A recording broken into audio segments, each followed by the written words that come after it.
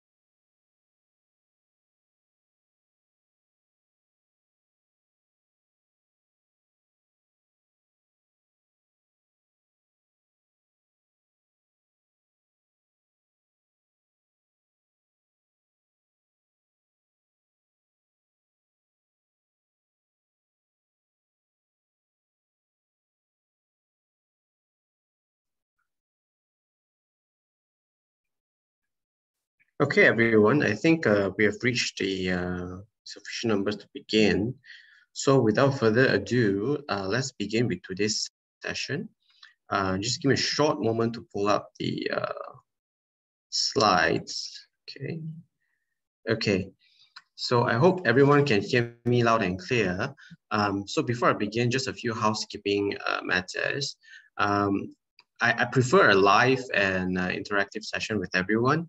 So if there's any question or queries in respect of my presentation, please feel free to drop questions or text in the text box, and I'll respond at the appropriate time, either throughout the course of my talk or at the end of the session today. Okay, so today the talk is on types of intellectual property rights and enforcement procedures. Just a brief note, this is going to be a very broad-based subject matter because intellectual property rights, though broad, they cover a lot of issues in law and have real-life consequences. So it is close to impossible to cover every single issue and topic under intellectual property rights under an hour and 15 minutes. So this is going to be a very broad-based approach to deal with the subject matter. And I think I'll spend a little bit more time to talk about the enforcement procedures in respect of protecting each type of intellectual property rights. And that is often, I find, an area that has not been explored or developed enough in the context of Malaysian law. With that in mind, I'll just proceed with the first topic. Okay.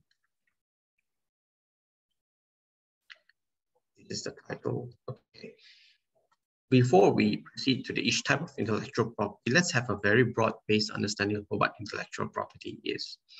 Now, intellectual property is a niche area of law that grants rights to owners to control the use of its IP in a particular territory or country. So the very first idea that I want to introduce to everyone is IP rights are territorial in nature. What it means is if you have a particular IP right, for example, a registration of a particular brand or trademark in Malaysia, it doesn't necessarily entitle you to protection in other jurisdictions in which you do not have a trademark registration in. This is because by its very nature, IPs are territorial in nature, and it has a lot to do with the particular background, culture, and temperament of each population in each respective country. I give you an example. For example, there was a very heated controversy in respect of an alcohol by the brand of Tima lately. Now, an alcohol with the brand of Tima, though whether it should cause controversy in this country or not remains to be debated, but the fact is it is a controversial brand in Malaysia. It does not necessarily attract the same level of controversy in neighboring countries, for example, in Singapore or in the Western jurisdictions such as UK, Australia, and whatnot. The reason is because Tima, rightly or wrongly, carries a certain level of cultural connotation in Malaysia, but it may not carry the same consequence in other jurisdictions. Therefore, whether Tima can be registered as a legal trademark in Malaysia, the same question of legality may not arise in other jurisdictions, purely because of policy reasons, as far as I'm concerned. So that example shows us that rightly, IP is a very territorial type of law, and each and every country has its own IP laws to protect them. So that is the first idea I want to introduce everyone. So why do we need IP? IP provides a reward system for creativity and innovation. For example, if an inventor has spent all his life, or the best case in scenario, let's say Thomas Edison or Nikola Tesla has spent all their life to provide and create inventions for the betterment of the mankind, it will be grossly unfair to them if their ideas and inventions are not protected by IP laws, and any Tom, Dick, and Harry can just write off their efforts and their goodwill to make money, you know. So without proper IP system in place, nobody would be incentivized to create new things. Nobody would be incentivized to innovate and to create more things for the betterment of mankind. Okay, that is another major role of IP. Okay, And because it is a reward system, and it is a very valuable thing to protect a particular IP and or efforts of work, IP has now evolved into an asset that can be bought or sold, just like your real estate properties, your shares, because what IP represents are not something that is tangible. It is a type of intangible asset that represents a person's efforts, hard work, and creativity in the creation of each particular IP. So it is also a type of asset that can be bought and then can be sold.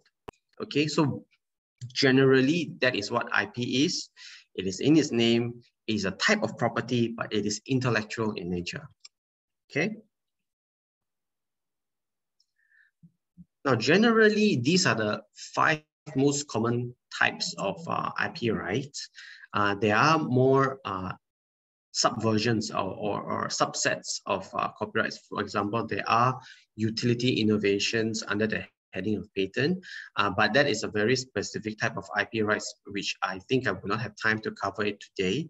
So I will just choose the 5 most common types of IP that we can see in our everyday lives, and we'll cover them. They are trademarks, copyright, patent, industrial design, and confidential information. Okay. Now, trademarks. I have chosen the 3 most visible and common trademarks that we can see in our everyday lives: McDonald's, Starbucks, and Huawei. Now, as everyone is aware, once you look at these logos, you recognize straight away what business it represents and what goods and services it provides.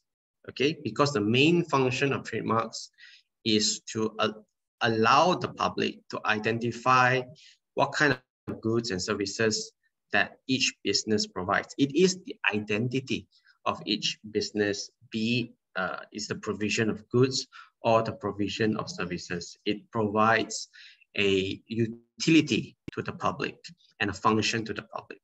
And this is a very essential element in commerce, you know. So a lot has been said whether logos and trademarks, brands and whatnot requires registration or not.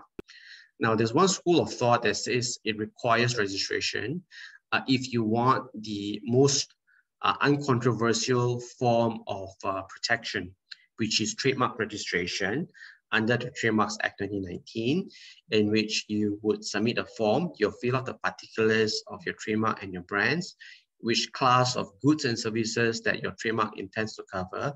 You submit to the trademark office. In Malaysia, it's known as My IPO. And once the formalities have been processed and the trademark is registered in accordance with law, because mind you, there are certain requirements in law that each trademark has to fulfill before it can be registered as a trademark. Just a few key examples. It must be distinctive, and it cannot be contrary to public policy, similar to the example of Timah that I've raised previously. Whether it is correct or apt example to be cited in this situation, I think that is a separate topic to be discussed, but it is a requirement in law that trademarks cannot offend public policy. Okay, you cannot have pornographic materials as your trademarks, for example. Okay, that just simply can't be allowed in this country. All right. So once registration is obtained under the provisions of the Trademarks Act, it becomes automatic prima facie evidence of ownership of the applicants in respect of the trademark. So say that I have registered trademark A in today's day is 29th of October 2021. I will become the prima facie owner for the next 5 years of that particular trademark that I have registered, because each term of registration of trademark lasts for 5 years and is subject to renewal for every 5 years. And this protection can be permanent and it can be perpetual, so long as you keep on renewing your trademark registration. Now, what happens if a trademark is not registered? Is it still entitled to protection in law? This is a common question that keeps cropping up because back in the 1970s and 80s, a lot of businesses have cropped up, but at that time, infrastructure was not very complete, and education was not free-flowing at that point in time. Registration of trademarks are not common at that point in time. So what happens is a lot of businesses just went on, they carry on their trademarks without registering it. And then come by the 1990s and 2000s, where information are more freely available and the infrastructure for trademark registration is set up, you start seeing cases of infringement, you know, and people are challenging trademarks on the basis that, you know, your trademark is not registered and therefore it's not entitled to protection. This is not correct because under the common law thought of passing off, one are still entitled to protection under the law in respect of its logo or brand or trademark, simply because the business has acquired goodwill over the years in respect of its trademark. Therefore, it would be amounting to a theft or appropriation of one's goodwill for if you copy a person's unregistered trademark. Okay, so the requirement here is what, even if you don't register the trademark, you must establish that your brand, your logo, your trademark has enjoyed goodwill and reputation in the country over the years. That means you must be able to provide evidence to show that the public has recognized your trademark with you, you know. So that being the case, it is incorrect to say that unregistered trademarks are not entitled to protection under the law. It is equally as protected under the law. The only challenge there is you need to provide evidence to prove goodwill and reputation. Okay, so that is the broad analysis of trademarks. Now, for copyright, it is a type of IP that specifically protects literary, musical, and artworks. Okay, so here I cited 3 examples. Here, this is a drawing of Mona Lisa. Here, it is the cover of Harry Potter and the Philosopher's Stone. And this is the cover of a video game known as Final Fantasy VII, the remake. Now, for copyrights, the protection is very, very broad, and the types of work that it protects covers a lot of facets of our life. Okay, for example, in respect of the example of Harry Potter itself, not only the artwork of the cover is protected, the content of the literature of the Harry Potter book is also protected as well. And insofar as Final Fantasy VII is concerned, yes, the artwork of the cover is protected, but the internal drawings, the graphical expressions of the game itself is also subject to protection. So I would argue that copyright is a very broad-based IP law that extends to a lot of production of works, you know, because copyright doesn't protect. You always hear this around when somebody talks of copyright. Copyright laws doesn't protect ideas. It protects the reproduction or the production of the idea itself. So long as whatever contents that you have in your head in respect of a particular literature or a book, it will not be protected unless you reduce it into writing. Okay, so long as something is expressed and reduced into a material form, generally it would attract some level of copyright protection. Okay, so the governing law in Malaysia is the Copyright Act 1987. As far as I'm aware, it's not subjected to any amendment so far. And the most interesting feature about the statute that is a little bit different from other jurisdictions is the duration of the protection of copyrighted materials. Now, how copyright law works is this. Generally, the rights to copyright will first be divested with the author himself. Okay, it is then you move on to see in what context has that work been produced. Has the work been produced in the context of an employer-employee relationship? So for example, if I'm a lawyer today, I drafted a piece of article on my own and have submitted to the firm for publication.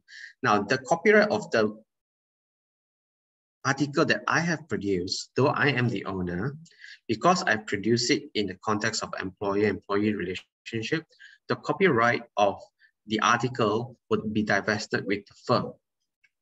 Now, what that means is, it is the firm itself that can take action if there is any reproduction of my work by any other party, okay? And if there's any proceeds that is derived from any work that I've done for the firm will derive the profits for itself because the copyright of my work as an employee to my employer, the firm, resides with the firm. Now, this applies across to all industries, to researchers, to marketeers, to in-house studio artists and whatnot. It all belongs to the employer, okay? Another situation is when you've employed somebody to do a particular piece of work for you. For example, you've hired an architect to render a drawing of a house for you. Although the author of the drawing is the architect, but the copyright of that drawing that the architect has done for you belongs to you, okay?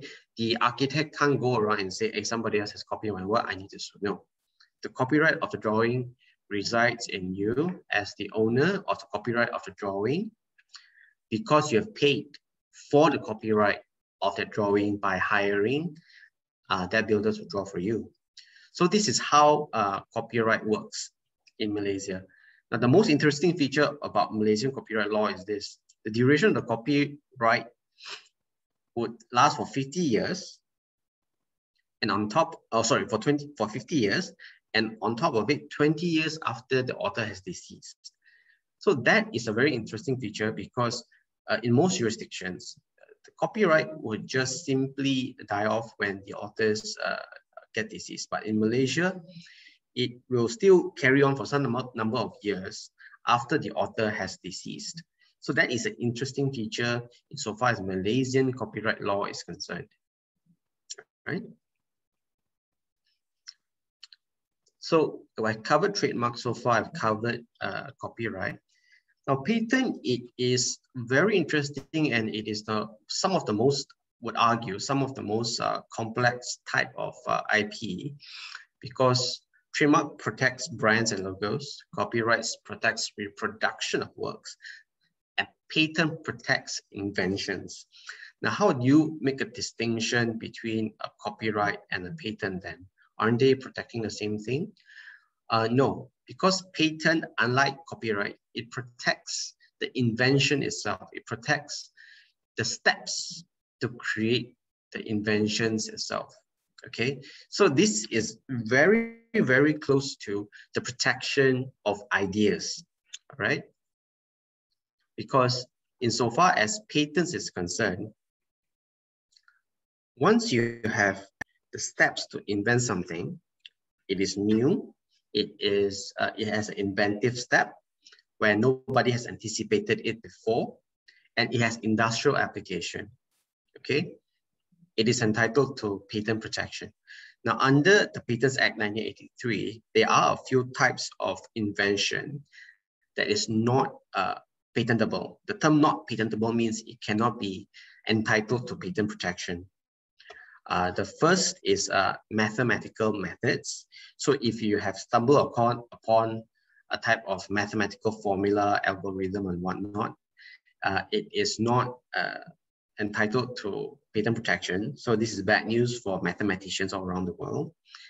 Method of treatment is also another type of example that cannot be patented. Now, this is different from formulation of drugs, because formulation of drug itself is a creation of drugs. It is not a method of treatment. Method of treatment refers to ways that you treat someone. For example, the way you inject a particular type of liquid into the body, the way you administer a dose, whether you want to have a high dose or low dose, high interval or low interval of particular drug into a person's body, that is also a method of treatment. So remember, there's a clear distinction to be made between manufacture of drugs and method of treatments. The manufacture of drugs, the steps to manufacture the drug itself is entitled to patent protection, but the method to administer the drugs that are manufactured are not entitled to patent protection. So that is another very common type of invention that is not patentable. Discovery of plant types is also not patentable. So say one day you explore Gunung Ledang and then you have stumbled upon a species that has of a plant that has never been seen before by the world. That discovery itself is not entitled to patent protection. However, if you've discovered upon that new plant species, you have taken it, you take it to a lab for further research, reverse engineering, and you create something new, a new type of plant from there.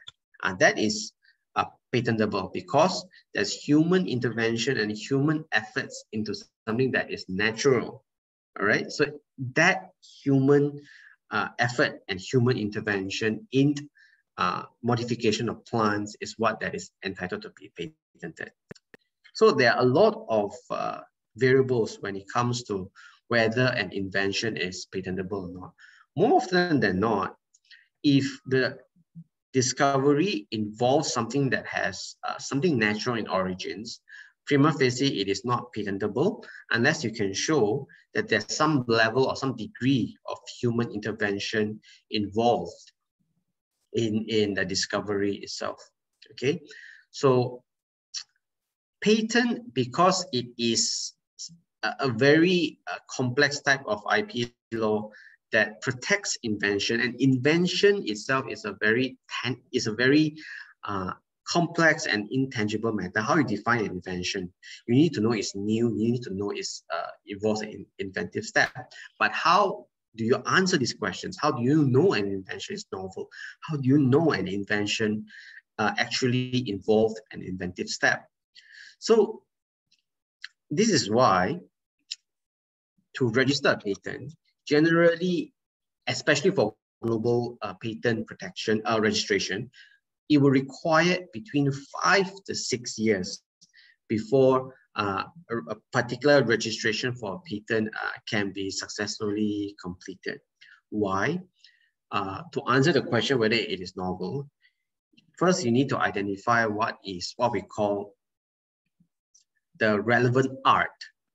For example, if you're talking about the creation of new drugs, the relevant art would be the art of pharmaceuticals, okay, because it deals with the manufacture of drugs. So once you identify the art, you need to identify the person's skill in the art, or in our terms, it basically means a relevant expert. You need to look through all the literatures, publications, talks, any source of information that may be relevant with the invention, and check and see whether something similar has been mentioned before or not. So if in a talk, somebody has proposed the idea of create a type of drug that has compound A, B, C, and later on somebody else go and create a drug with compound A, B, C, that person is not entitled to patent protection simply because that compound of ABC has been disclosed before, and therefore it fails the novelty test.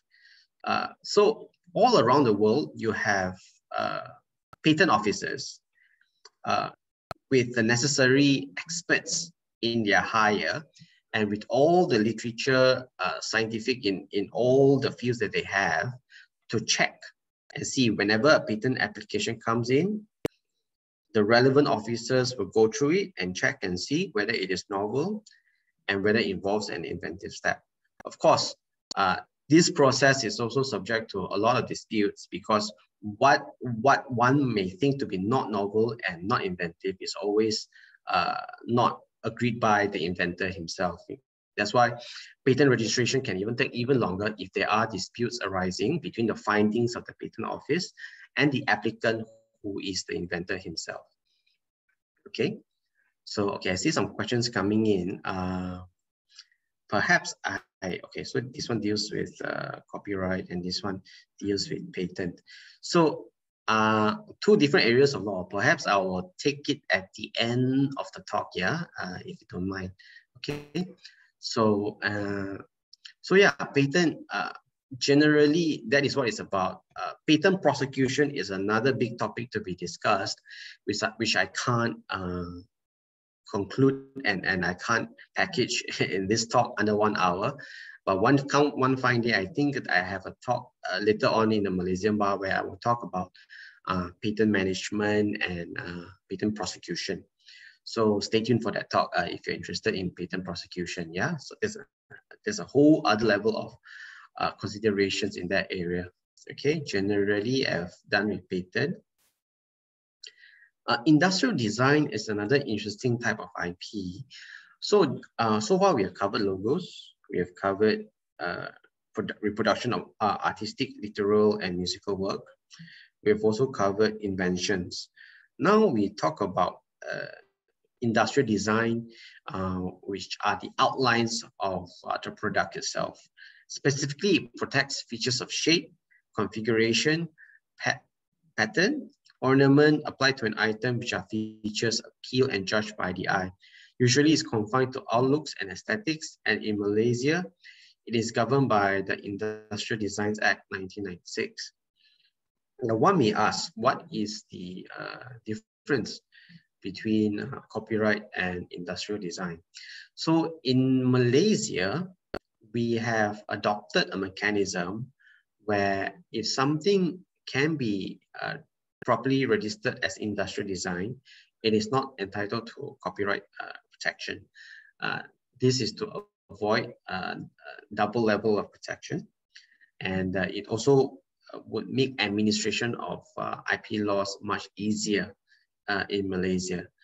So if the type of work that you're trying to register falls under the meaning of industrial design in Malaysia, which is features of shape, configuration, pattern, or ornament applied to an item, which are features appear and judged by the eye, which are usually aesthetics and the outlook and shape and outline of a product itself, it would fall under the definition of industrial design under the Industrial Designs Act 1996, and therefore it will not be entitled to copyright protection.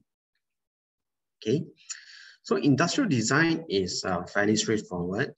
The registration system is also fairly straightforward. All you need to do is to submit the pictures of your industrial design from various angles, state who the author is, and there's an important requirement of novelty in respect of industrial designs before it can be registered. So it will go through the same process again. The office, my IPO, will check in its database whether there's something similar that has been registered before, conduct the necessary search in other sources, and if it's indeed new, it would be entitled to industrial design protection. Okay, very straightforward. Now here comes confidential information or know-how, trade secrets and know-how. Now this is also a very broad-based type of IP, simply because it is very, very intangible. You wouldn't be able to identify, and most of the time people don't classify confidential information unless litigation arises. Now in Malaysia, there is no statute that governs confidential information, trade secrets and know-how in Malaysia. It is derived from common law principles. Okay, meaning it is derived from Commonwealth cases where judges have made laws and principles to protect confidential information. So some real-life examples here. Sensitive information that are disclosed between employers and employees, business partners, and these will include business plans, marketing strategies, customers' database, undisclosed development works, your appraisal forms, any correspondence that are shared in confidence in the company.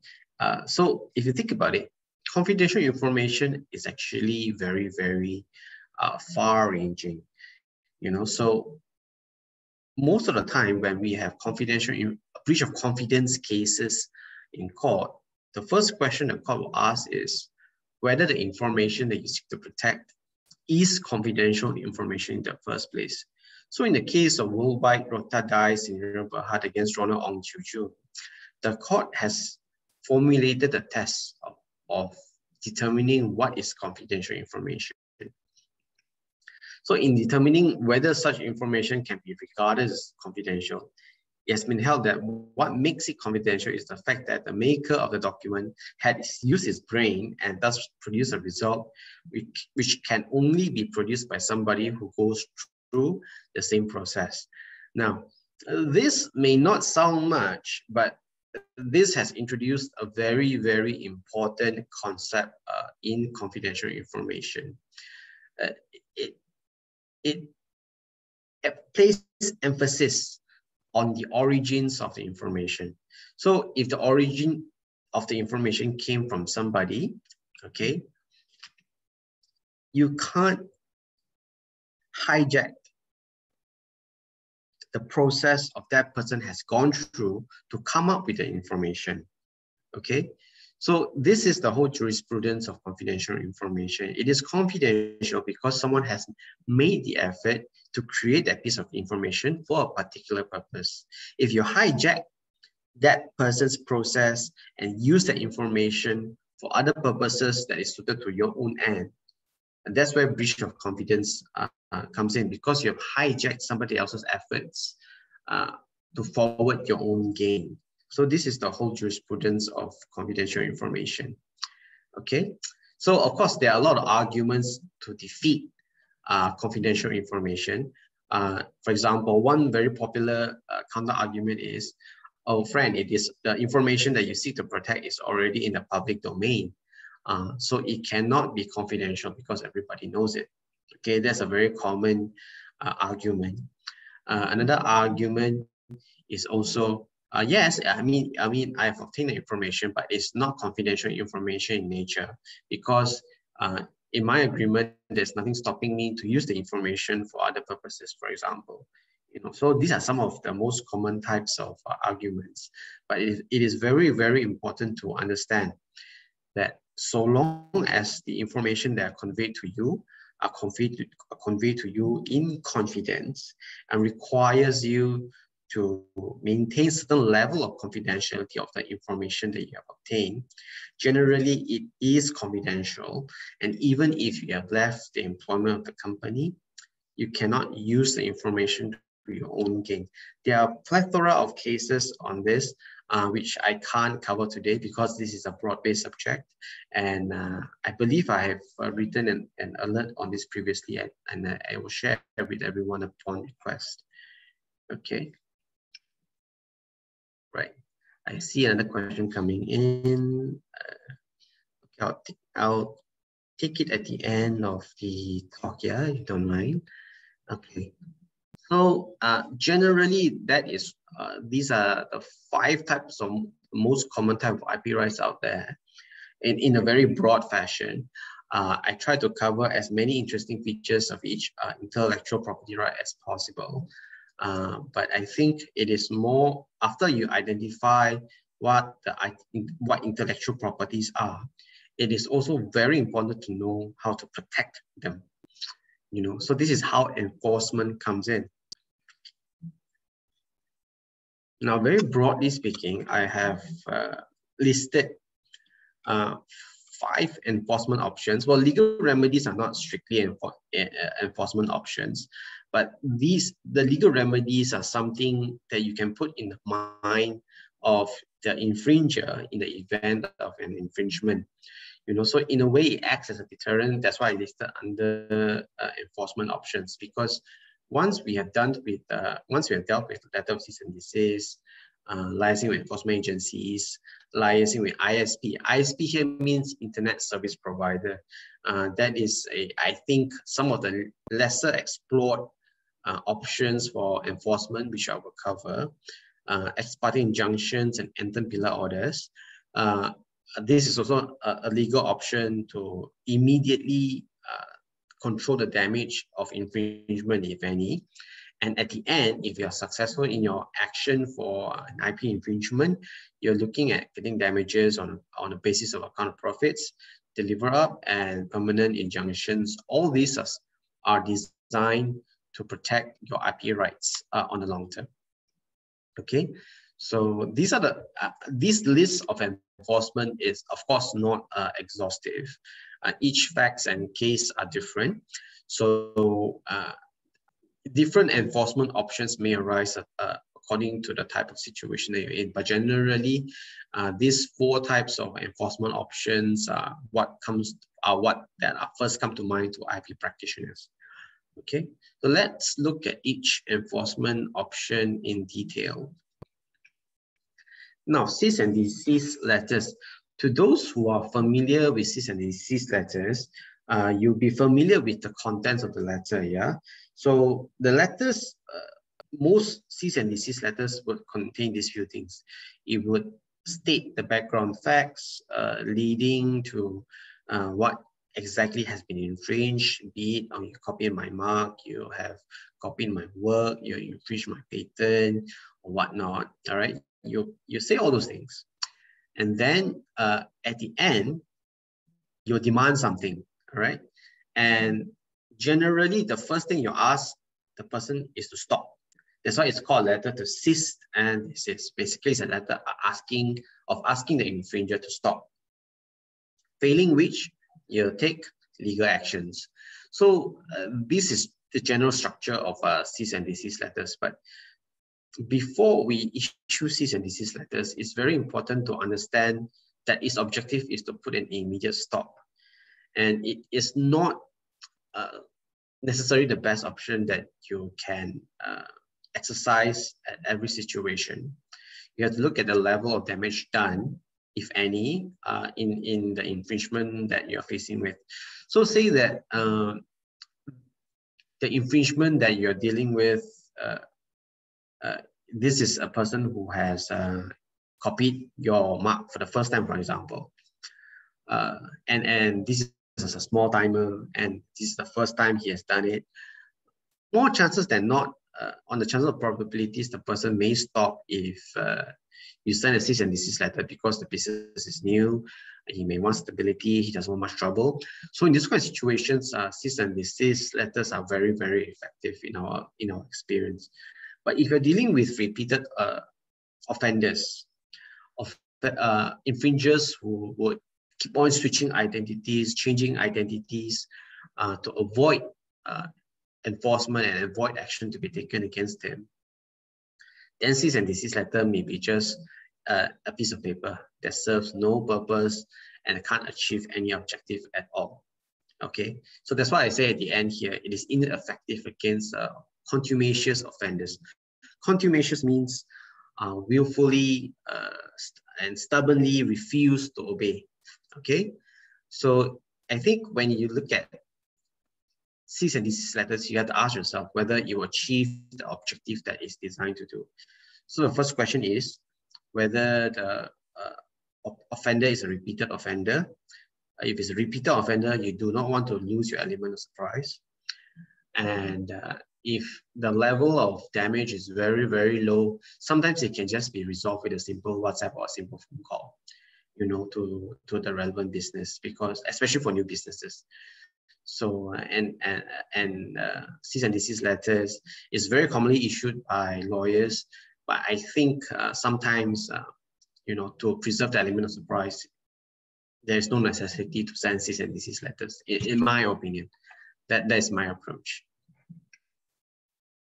Okay, so I've seen now another query. Okay, I think the queries are coming in. Perhaps I'll just deal with everyone at the end of the session. Okay.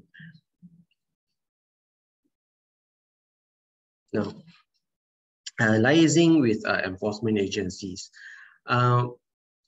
Before the pandemic days, where physical movement are much more free-flowing, the Enforcement Division of the Ministry of Domestic Trade and Consumer Affairs are very, very busy, because usually they are the first port of call when there's any, for example, counterfeits in the market, or there's any goods or services that are infringing existing or registered trademarks. So what you would do is you would conduct, together with the officers in charge, to do a trap purchase or do raids at the premises with the infringing goods. Okay, trap purchase is a very interesting experience, because what you do is sometimes clients will hire lawyers or hire some freelancer to mask themselves as purchasers. So they will go to the store, the shop, as an innocent purchaser. They purchase it, they get the receipt, and the trap purchase is concluded, because that becomes evidence in court of infringement. And before Trademarks Act 2019 came into force, the Trade Descriptions Act requires parties or the applicants or the complainants to perform all these trap purchases and to get the evidence and get what we call a trade description order, where the description is said to be misleading and fake because it infringes your mark or whatsoever, and that becomes conclusive evidence of trademark infringement, which you can enforce in court. But now comes Trademarks Act 2019, where in the cases of very similar marks, you don't have to go to court with trade description or to ask for a trade description order anymore, and you don't have to do trap purchases and raids and whatnot. You can just seek for verification with the Trademark Registrar under Section 112 of the Trademarks Act 2019. And if you can get the verification from the Trademark Registrar and he agrees with you that there is confusion or there is infringement of the trademark, this becomes prima facie evidence that you can go to court. So instead of going to court twice, you'll only go to court once with this verification from the Trademark Registrar. Now, that being said, I would argue that trap purchases and raids have not seen the end of its days, because trap purchase is a very useful way to gather evidence. Because mind you, verification, even though you can get the verification from the Trademark Registrar, and it does have evidential value because it is prima facie evidence, I will argue that best evidence is always documentary evidence, or in this case, physical evidence itself, which has more probative value in court. So I would argue that trap purchase has not seen the end of its days, and of course, raids have not seen the ends of its days. With MCO being lifted now and business activity gets back to normal, raids are a very effective option, and it's a very realistic option, to be honest, to stop the source of infringing goods being flowed into the market. So even though we have this verification measure under the new Trademarks Act, I will argue that trap purchases and raids are still equally relevant as enforcement options for trademark owners. Okay. Liaising with internet service providers. This is very, very specific and confined to online infringements only. For online infringements, of course, if you're talking about infringements in respect of the sale of counterfeit goods online, as most of the commerce now happens online through big marketplace platforms such as Lazada and such as Shopee. For Lazada and Shopee, they have existing mechanisms where you can actually lodge a complaint with them at the appropriate links and website to say that this particular goods that is marketed on your platform infringes my goods, infringes my trademark. These are the evidence, please take it down. Usually they'll respond and they will conduct their own fact-finding exercise. If they agree with you, they will take it down. So for online marketplaces, those are the existing mechanisms. But what if the infringement is beyond online marketplaces? What do you do? So in this kind of situation, you go back to the actual body or actual entity that has control over the display of this information online, which are internet service providers. So just to give a few examples, in Malaysia, our most common internet service providers, there are Telekom Malaysia, there's Unify, there's Streamix, there is Time. Digi is also an internet service provider. So basically, internet service providers, in a nutshell, they provide access to the internet, and they also control what content is to be displayed and whatnot, because they host the process that allows the materials to go online. Okay, so insofar as trademark, patent, and industrial design is concerned, there is no express rules or laws that impose a certain type of liability onto the internet service providers to do something in the event of an infringement online, save and except for the Copyrights Act 1983. Now, this is an amendment that has come on quite some time, but interestingly, there's not many reported cases on this. So I've reproduced the entire section itself, the relevant section, in respect of notification by copyright owner and its effect. Okay, I would encourage everyone to get a copy and read fully on your own. But if I may summarize, it basically means if I'm a copyright owner, I have a piece of work that is published outside, and I notice someone has been distributing it online through various platforms in an illegal manner, set up their own website, set up their own blogs to talk about my copyrighted material and distributes my copyrighted material, I have the right to notify the internet service provider and say, hey, I realized at this point in time, at this date, at this website, this person is infringing my copyright. He's distributing my work and whatsoever. So please take it down. And in so doing, I agree to give you an indemnity. Because if I'm the internet service provider, I'll be afraid, okay, if I take it down, would I cause any loss to this other person who hosts a blog or the website or whatnot? So the internet service provider has to be protected. That's why, together with the notification, there must be an undertaking to compensate. So once the internet service provider receives the notification and the undertaking, the ISP is obliged in law to remove or disable any access to the infringing electronic copy on its network not later than 48 hours from the time the notification was received. Now, this is a statutory timeline which all the ISPs have to follow. And I would argue that the fact that you don't see many cases on this particular section and in this option means this section is not subjected to so much controversy, and perhaps it has been in practice in a very, very effective way in practice. Not that I'm aware of, but I think this is a very good piece of legislation for enforcement. So what happens after it has been taken down? All right.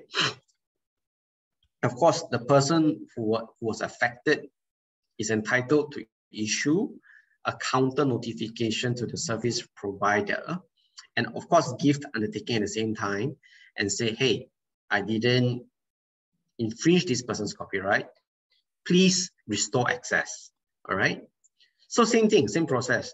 The copyright owner have one round. Then the next time, the person who is affected has another round. Okay, so once you receive, the ISP receives the counter notification, he has to tell the person involved that, okay, I will restore it in 10 days, but I will only do it if I don't receive another notification from the copyright owner that he has filed an action in court to restrain you from engaging in any infringing activity relating to the material on the service provider's network. So what this provision is designed to do is this, all right? Once the ISP has received notification from the copyright owner, it basically places an obligation on the copyright owner to launch a suit or launch an action against the person who is hosting the website or the blog, you know?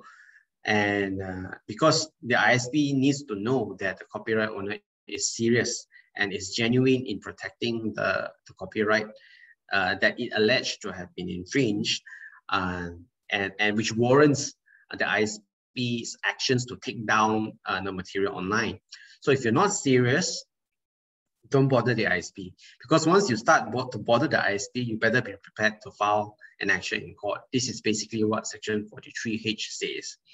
Okay, a very interesting feature, but but because due to the lack of reported cases, we have not seen to what extent this section has been applied in real life. But it will be certainly very interesting to see a reported case in this. Okay. Okay, we have 15 more minutes. Okay, questions are coming in. Okay, I'll try to finish as fast as I can and reserve some time for questions. So the next thing is also a very immediate type of protection insofar as IP enforcement is concerned. Apologies. So once you have this is flowing from Section 43H, you know, where if you're serious in protecting your IP rights, generally you should consider an action in court. So once all the necessary considerations has been made, you think closely, you think hard that a court action is inevitable. The first port of call is usually to apply for an ex parte injunction. Now, what ex parte injunction does is it gives it an immediate stop to any infringing activities there may be. In getting ex parte injunctions, of course, you apply the landmark case of American Cyanamide, and as adopted in the Malaysian case of Kit, Gerald Francis, and Noel John. There must be serious issues to be tried, balance of convenience, all those tests you have to satisfy to show the court there's a genuine concern that the infringing activities goes on, you suffer irreparable loss. And therefore, while waiting for the court action, apologies, to be concluded, the defendant must be stopped from any activities that may infringe my trademark. So this type of injunctions are fairly common. They're fairly applied for to be taken out in a lot of trademark infringement cases, especially because it deals with goods and services. But one has to be very, very sure about the case that it is about to take, and a certain level of due diligence must be done, because an ex parte injunction has a very far and wide-ranging consequences, especially in cases where the goods and services in dispute are the lifeline of the business of the defendant. There are cases where courts has refused to grant ex parte injunctions because the livelihood and the survival of the defendant business is depending on this kind of goods that it is sold. So in that kind of situation, it will be unfair and unjust if pending the disposal of the action, the defendant is refrained and injuncted from continuing with his business activities. Because mind you, remember at the end of the day, if the court agrees with the plaintiff that there is an infringement of trademark, the plaintiff is entitled to damages on accounts of profits. What this means is the plaintiff is entitled to all profits and income generated from the goods or services that it alleged to have infringed upon. So for example, say that from the start of a case, I, as a defendant, I made 500,000 from infringing on your goods. At the end of the case, I have to pay you 500,000 back. But in the meantime, at least I can survive and I can maintain the action and defend myself in the action. You know, so it is a very, very though it's a very common measure, but I would argue that it is a very consequential relief to ask for, and one has to be very, very sure of one's case before one applies for ex parte injunction, because it has far-ranging repercussions. A second type of order that is commonly applied for is the Anton Pillar order. Now, as the landmark case of Anton Pillar KG against manufacturing processes has said, Anton Pillar orders are designed to deal with situations created by infringements of patents, trademarks, and copyright, or more correctly, with acts of piracy, which have become a large and profitable business in recent years. They are intended to provide a quick and efficient means of recovering infringing articles and of discovering the sources from which these articles have been supplied and the persons to whom they are distributed before those concerned have had time to destroy or conceal them. Their essence is surprise. So Anton Pillar orders are basically orders for you. It's akin to a trap purchase or to a raid, if I may draw the analogy, but it is done with a court order, and it is done in a civil sense because raid actions may involve criminal elements, but Anton Pillar orders are purely civil, and they allow you to secure evidence with the element of surprise.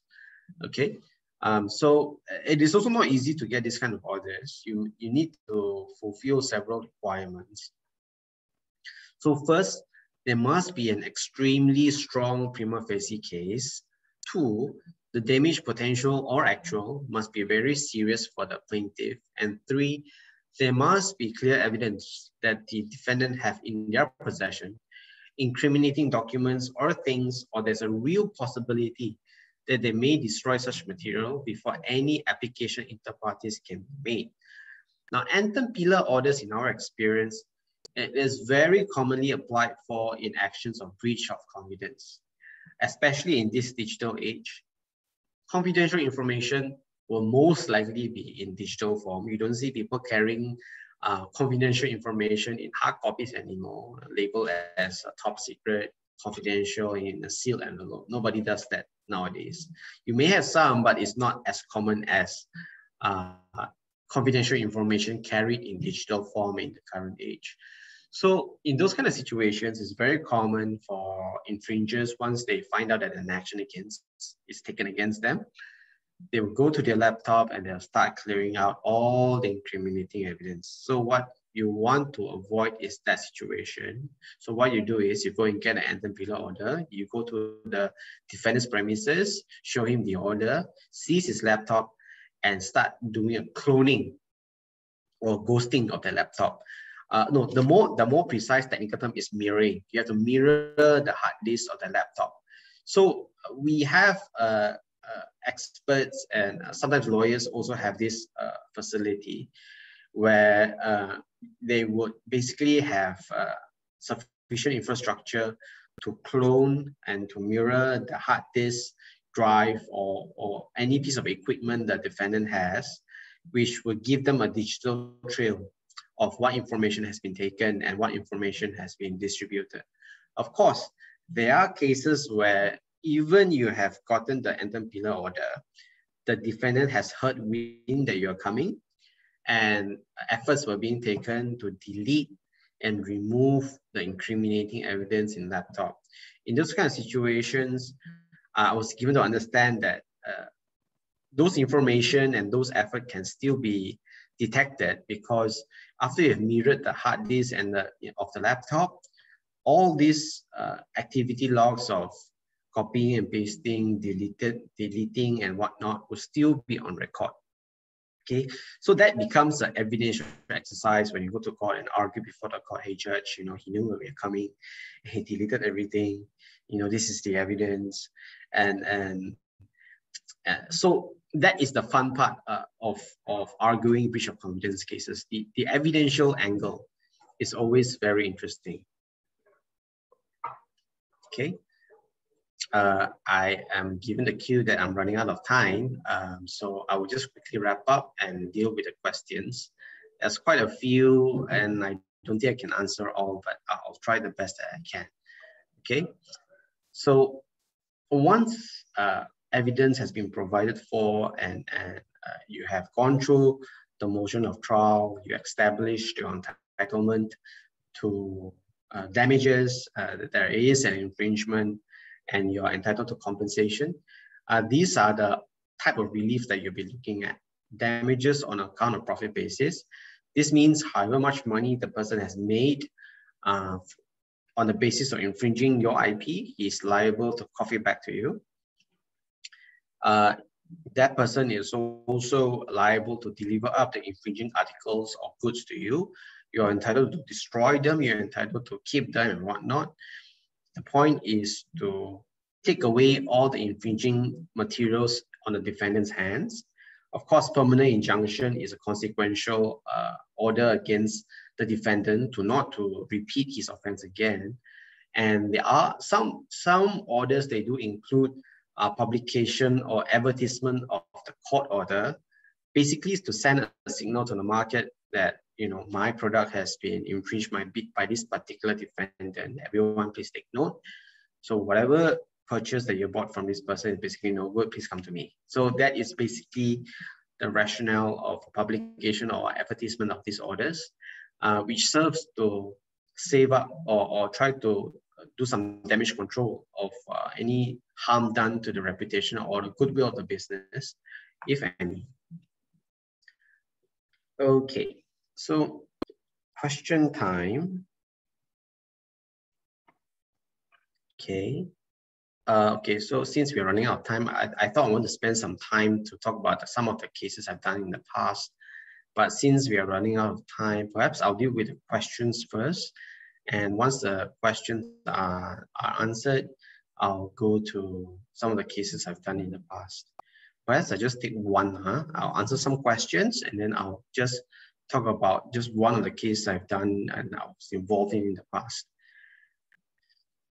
Okay, question one. In the case of employer-employee relationship and the architect and the company, can you contract out of the copyright mechanism whereby the owner can retain the copyright under the employment contract services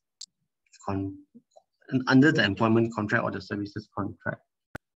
Let me rephrase the question according to what I understand. So what I think the question is trying to ask, correct me if I'm wrong, is whether by agreement can an author retain the copyright under the employment contract or services contract. Of course you can. It's contractual. You see, because the copyright resides with the author first, and if there's an agreement in place to say, you know, you're entitled to the copyright, then for whatever work that you've done, though I would deem these kind of clauses to be quite rare in practice, because employers or the buyers of your services usually want to retain the copyright as well. But of course, if by agreement you can secure a type of consent where the author can still retain the copyright, this agreement is valid. So yes, the answer is yes, you can. All right. Second question is, can artificial intelligence methodology be patented? Now, I've done a talk on AI before this. Of course, as a layperson, AI, unfortunately, I still don't have the full grasp of AI. But if you're talking about methodology in the sense of sequencing, in the sense of organizing information in a way that the AI would digest and whatnot, I think there's a similarly reported case on this before. I can't recall which is where the issue before the court is the sequencing of the information for the AI to digest was a question. So remember that insofar as patent is concerned, it must be novel, it must involve an inventive step. So if the methodology that you are talking about here simply involves sequencing of information to be digested by the AI, I would argue that there is a high chance that it may not be patented because it may not be novel, or it may not be evolving an inventive step, unless you're saying the sequencing is so new and so novel that nobody has thought about it before and it is not obvious to a skilled expert. Then in that situation, it may be patented. But I think this question is very broad-based, and it really depends on what literature that is available out there on AI methodology. So I would answer that so long as there's sufficient novelty and inventive step to the AI methodology, it can be patented.